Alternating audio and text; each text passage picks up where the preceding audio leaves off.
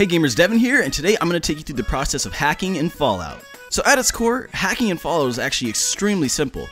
It's all just based on the process of elimination. Whenever you boot up a computer, it's going to generate a lot of random words to throw you off, but one of those words is correct. Now the first word doesn't really matter, so you'll see in this first example, I click the word shut. Each time you click on a word, a prompt at the bottom right will tell you if that word is correct or wrong, and if it's wrong, it'll tell you the number of likenesses. Likenesses refers to how many columns have their correct letter.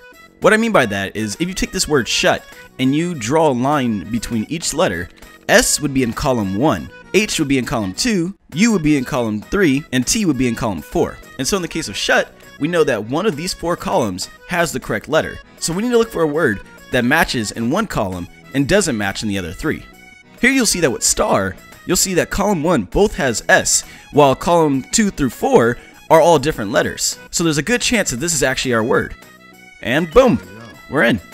Alright, so in this example, I click bomb, which as you see has 0 likenesses. That means in quadrant 4, no matter what, there's not a B, in quadrant 2, there's not an O, in quadrant 3, there's not an M, and in quadrant 4, there's not a B. So since bomb and ball both share a B in quadrant 1, I know that that's not the correct word. However, when I click part, you'll see that there's 1 likeness, which means that either the P, the A, the R, or the T is correct. After clicking labs, it's back to 0 likenesses, which means, just for clicking these 3 words, we know that in these 4 quadrants, none of these letters match, with the exception of partially P, R, or T. Thus, the answer is not race, it's not crap.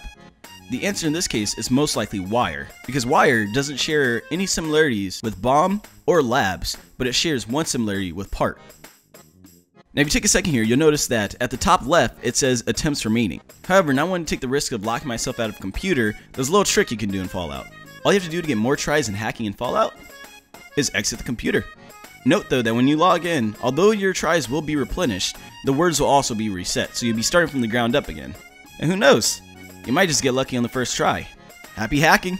Hey gamers, if you or any of your friends play Fallout, be sure to share this guide on your Facebook and your Twitter, that way they can learn to hack just as well as you can, because now you're pro at it, you just went like 10 levels higher. Also, if you have any suggestions for future Fallout videos, leave a comment down below and maybe I'll be able to make some more guides to help you guys out. If you haven't already, be sure to click that subscribe button, and while you're at it, why don't you click this last video right over here. Well, in reality you really cannot punch me.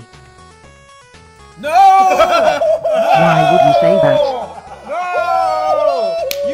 You cannot do that.